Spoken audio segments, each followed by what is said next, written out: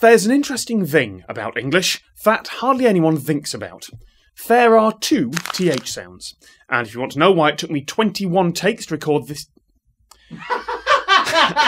And if you want to know why it took me 22 takes to record this intro, you try switching them around. The difference is voicing. It's you making your vocal folds vibrate. The vocal folds are little flaps of mucous membrane that sit in your larynx. So, sit up straight and put your thumb and fingers gently on your throat like this. You don't actually need to sit up straight for this, but it's good practice. Now, with me, make and hold a S sound, like at the start of sing. Ready? S. You shouldn't feel anything really happening there, but now, try a Z sound, like at the start of zoinks. Ready? With me. Zzz. Feel that vibration. Zzz. Try switching between the two. Zzz. You can feel it turning on and off. That vibration is your vocal folds flapping around. Now, if you have a quick search around the web, you can find glorious full-colour, slow-motion video of vocal folds vibrating and moving. Frankly, it squicks me out, but it does show off how much amazing control you have over those things without even knowing it.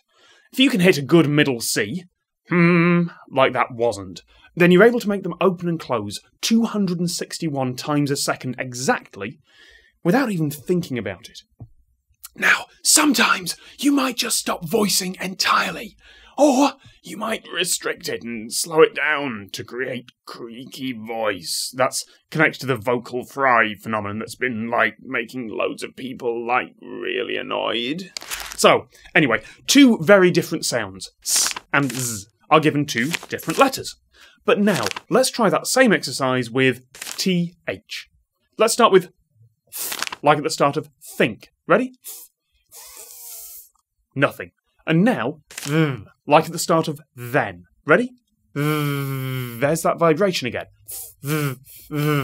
Exactly the same difference as S and Z, but instead, both sounds are written with the same two letters.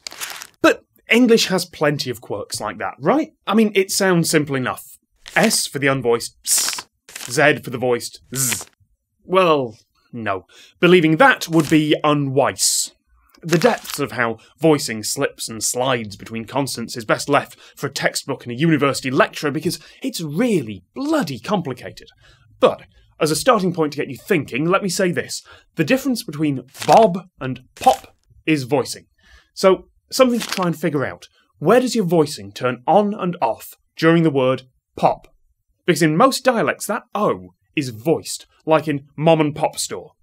So think about the split-second timing required so that you say pop and not bop or pob. And then try and forget about it because your brain will just take care of it all for you.